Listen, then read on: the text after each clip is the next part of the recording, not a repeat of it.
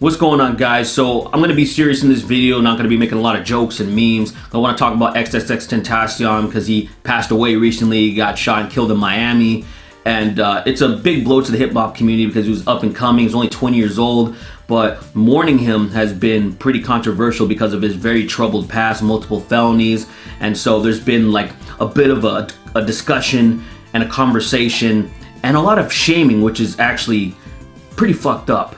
What prompted me to really want to talk about this is when I posted about X's passing on Twitter and seeing a lot of people, even my followers, talking some shit, saying stuff like they're glad he's gone, oh thank goodness he can't hurt anyone anymore, not a big loss to the world. I saw somebody unironically compare him to, like, saying mourning him is like mourning Hitler or Harvey Weinstein, and I'm like, wow, that's a pretty big stretch, man. Now I'm sure there's some people that do have trouble separating the art from the artist, but I also know that most people don't, you know, when they actually think about it, because there's so many people on this earth that have just controversial lives, that have done a lot of shitty things, but they have made amazing things, and we can enjoy their art, and then we can just kind of put the person aside and be like, you know what, they put this amazing thing out here, and yeah, their name may be attached to it, but it's one of those things that it's like, man, come on, like, it's a little bit asking too much to just numb yourself and just throw away fucking everything because some people have done some shitty things. Just imagine how many shows, how many music, how much stuff you would have to do.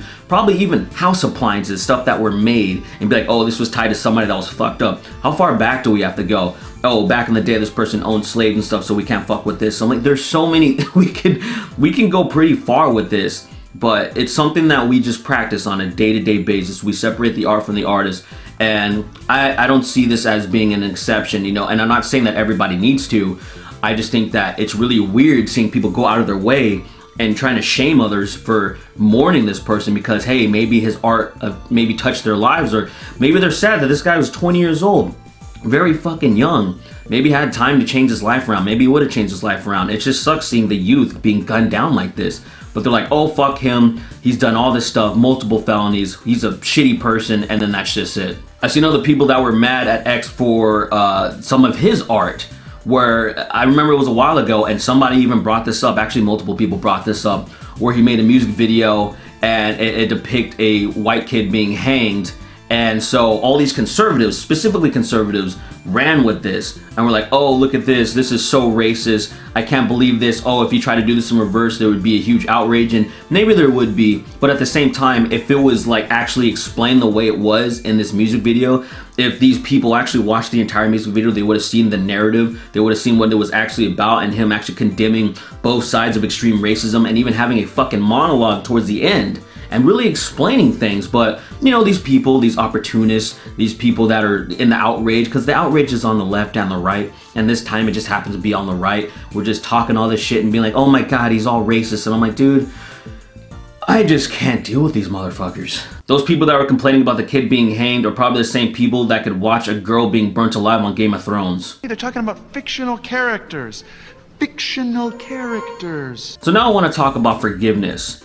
There's a guy named Tim Lambesis that is the singer of As I Lay Dying, and a few years ago, he was convicted of trying to hire a hitman to have his wife murdered.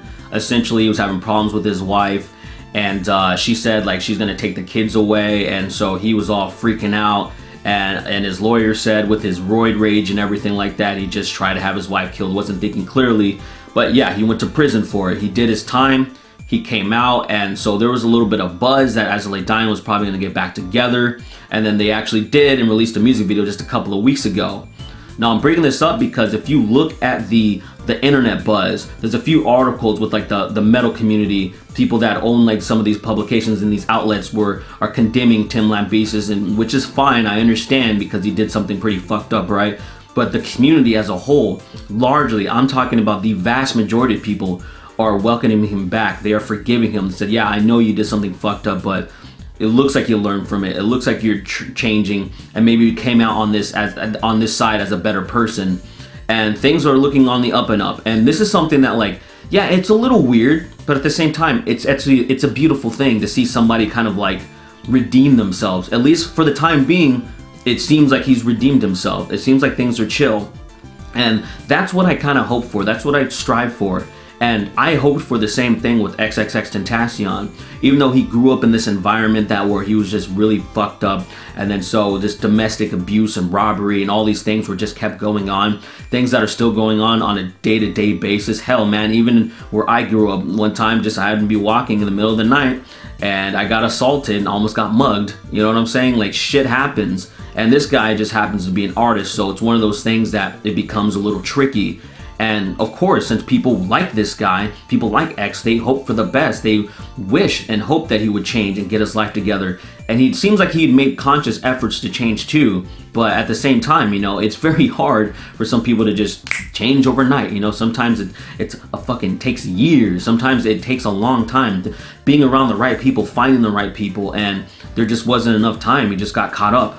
Now, I already kind of touched upon that I think it's a little weird that people are trying to shame others for how they're mourning his death, but I want to bring up this story just to give a little bit of perspective. It's a little bit extreme, but it also makes sense. Back in 2008, there was a girl named Erin Caffey in Texas. She plotted with her boyfriend and some other friends to kill her family. Now, some of you may remember this story, especially since it was on that show, Killer Women with Piers Morgan. Well, essentially what happened is she was able to kill her two younger brothers and her mom, and then she almost killed her dad, but he actually was just rushed to the hospital. House was burnt down and everything. Of course, they got convicted and all that stuff. And now you got to think about this. The dad's alive. The dad's trying to process everything. He's totally fucked up. Can't believe that his daughter tried to do something like this, especially because she seemed like such a sweetheart. But then after a while, he reconciled with her. He became close with her again. And some people may be shocked, but at the same time, you got to think about it. Like, even though she's the one that took his family away, she's the only family he has left. Like, that's it. So you can see in a sick, twisted way how he can just reconcile with her and kind of get over all the shit that she tried to kill him and she killed the rest of his family. Like, it's a fucked up thing, but I understand that. And I'm saying this because this is how he's choosing to mourn. This is how he's choosing to live his life. And I think it would be really fucked up if someone were to come up with him, you know, just come up to him and say like, hey man, she's a fucking cold-blooded killer. Like, how dare you even try to be cool with her? Like, you know, how could you associate with this person at all? Like, how dare you? It's one of those things where it's like, you know, I understand if you feel this certain way.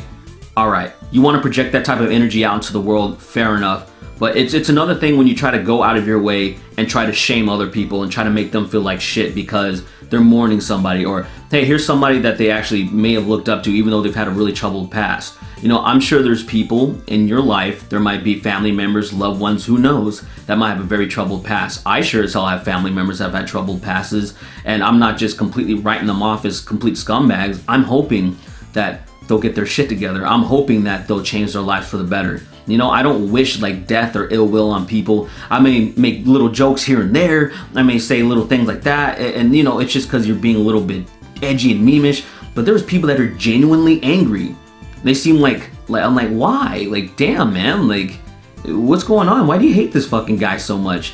But you know, if you do, fair enough. Just why don't you just, you know, let other people be? Are they really harming anybody for mourning XXXTentacion's death? Are they? Maybe you think that you're giving him a pass and then you're going to give other people a pass. I don't think that's the case, man. I don't think anybody's condoning what the fuck he's done in his past. I don't think that's the case at all. I think there's a lot of people that don't really even like that guy, but they still think it's a fucking shame that he's dead. But that's all I want to say about this. Personally, I'm bummed out that he's gone. And, you know, if there's people that this can't, you know, fuck with him, that still thinks he's a piece of shit no matter what he does, and you know, even though he's dead, but let's say even if he was alive, that you would never forgive him or anything like that, that's fine. You know, I just think that it's a little shitty to just try to project the way that you think and the way that you go about things on other people that are just trying to mourn. Alright guys, you have a wonderful day, and I will see you in the next video.